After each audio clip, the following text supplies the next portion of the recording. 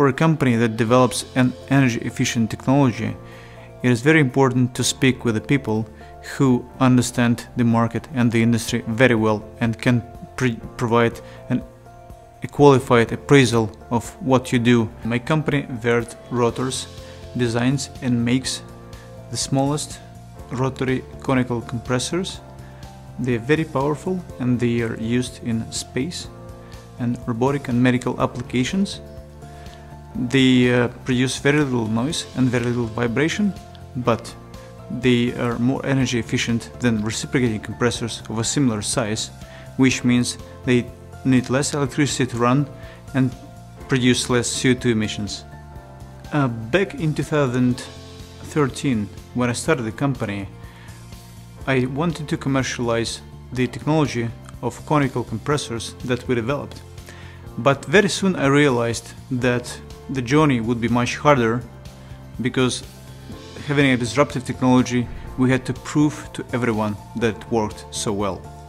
So ECCI helped us along the journey in many ways, but first of all supporting us and introducing to the key people in the industry that gave us a bit of advice or knowledge, or even joined the company.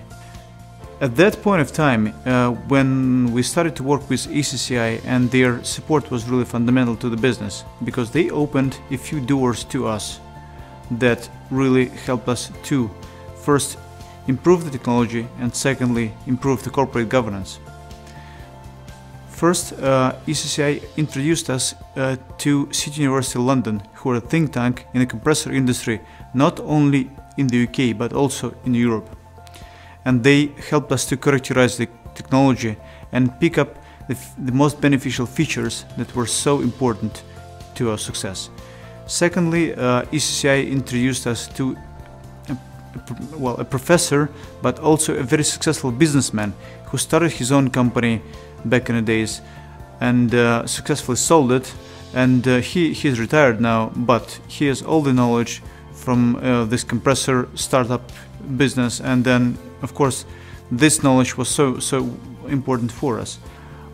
In the future, I see our company becoming a major supplier in the aerospace and robotic sectors. We see that those sectors grow dramatically, and we want to be a part of that growth. And of course we will need more access to the knowledge, to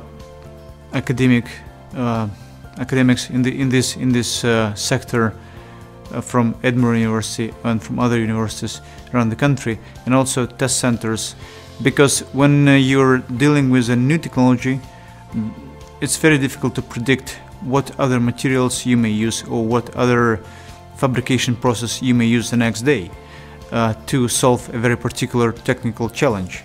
And therefore this support will be quite critical for the company, looking into the future.